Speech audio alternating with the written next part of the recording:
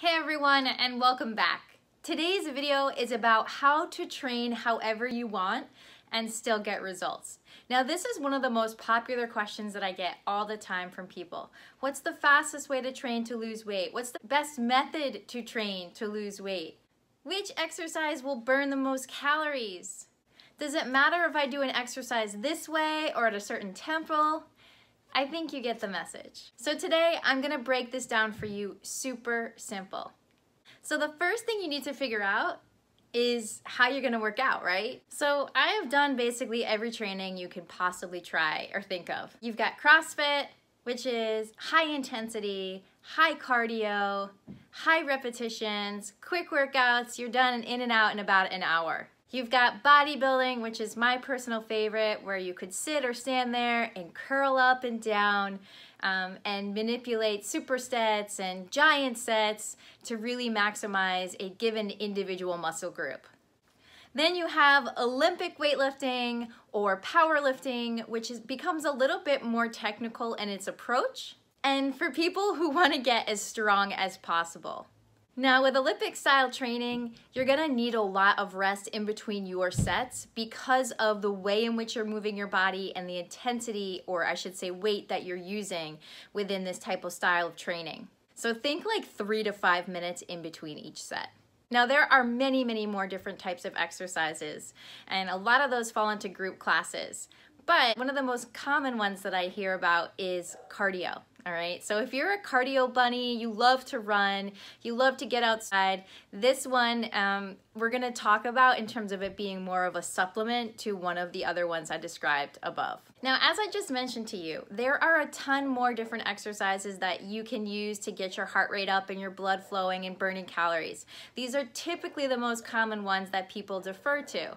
But with that being said, it truly doesn't matter which one you choose or you prefer, as long as you're able to be strategic with what you're doing in the gym and then maximizing your time while you're there. Now, regardless of which one you prefer, all of them are going to work except cardio. Now, the reason that is because cardio, while it does get your heart rate up and does get you sweating, doesn't actually burn any more calories during the time after you finish your workout, and it certainly doesn't build muscle.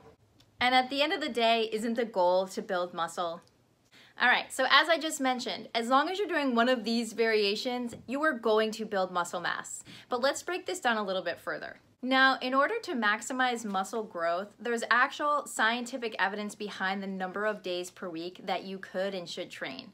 And that number is a minimum of 2 days a week. People will go, why is it 2 times a week? Why is it not 1 or 3 or 4 or 5 or even 6 days? Why is it only 2? And to make this really simple for you, I'm gonna break it down in terms of something called protein synthesis. Now, muscle protein synthesis lasts for about 48 hours, upwards to maybe 72 hours. So what that means is you have anywhere between 48 to 72 hours to really have that muscle reach its full growth capacity. So again, after that time, it's no longer growing. So let's say that you actually go to the gym and you work chest on Monday.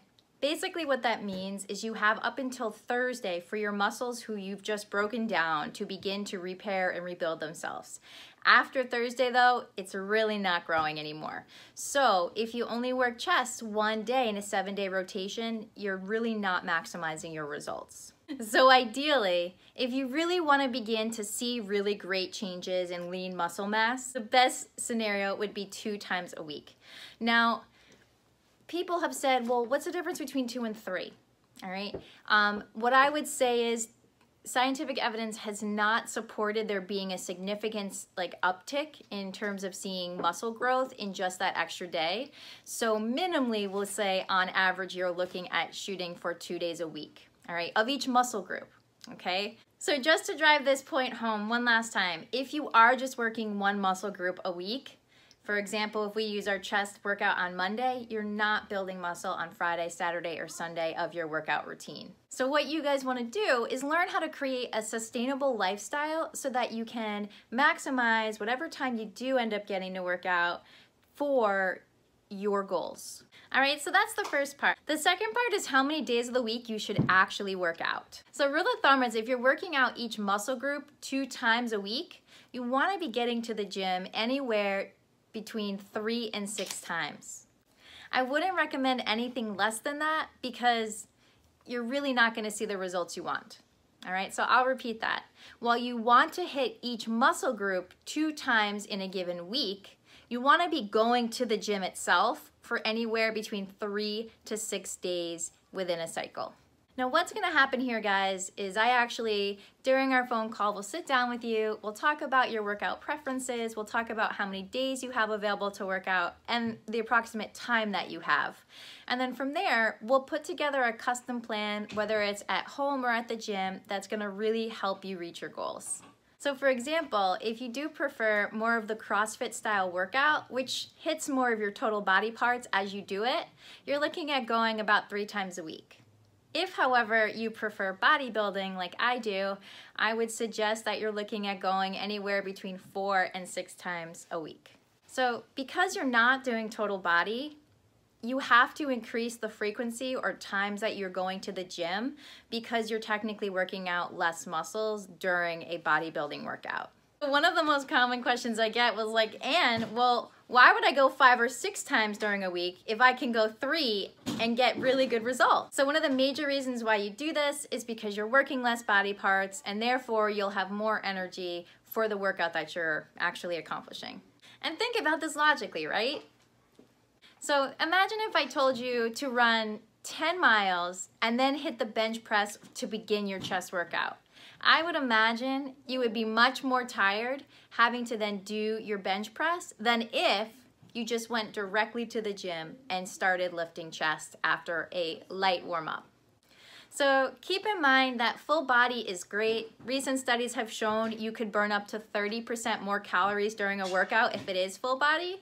However, if you're looking to really gain muscle mass, then you're gonna wanna start isolating each muscle group into split set days. So again, that 2 times per week for your muscles to really begin to grow. I also, since I do prefer bodybuilding, prefer the routine or the consistency of showing up every day so that I know that there's a certain point in my day where I've penciled it into my schedule that's for me and I get to work out, but I also get that psychological release of having had a really good workout.